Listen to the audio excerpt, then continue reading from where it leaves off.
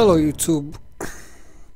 When you get this message, November 8673 uniform. The gate hold is in effect for a runway change. Stand by.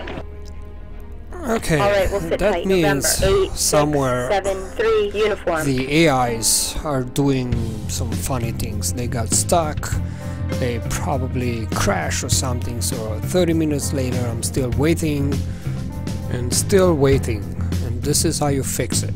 Press M on your keyboard, will bring this map, and if you zoom in, as you can see, two of the AIs are just rotating on a runway, or I don't even know what they're doing because I looked around but I cannot see them, so they're there somewhere.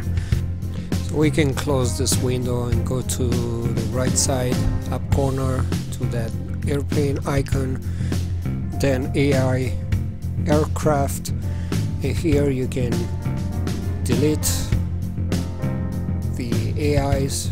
You can edit by selecting an airplane, or you can add as many as you want. Just be careful how many you add, because it might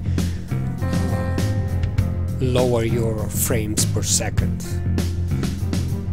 Right,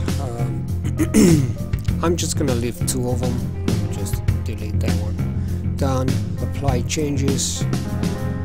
It should reload the AIs, airplanes,